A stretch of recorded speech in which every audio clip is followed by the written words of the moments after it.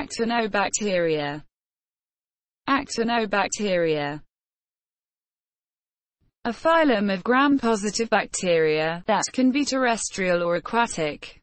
In soil, they help to decompose the organic matter of dead organisms so the molecules can be taken up anew by plants.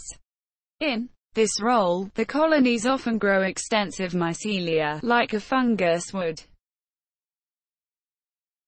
Examples of its genus, Streptomyces, largest genus, and other Actinobacteria, major contributors to biological buffering of soils, as well as the source of many antibiotics.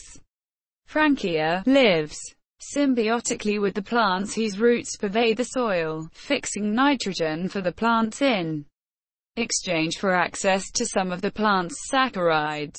Mycobacterium, pathogens. Bifidobacterium, the most common bacteria in the microbiome of human infants. Although adults have fewer bifidobacteria, intestinal bifidobacteria help maintain the mucosal barrier and reduce lipopolysaccharide in the intestine.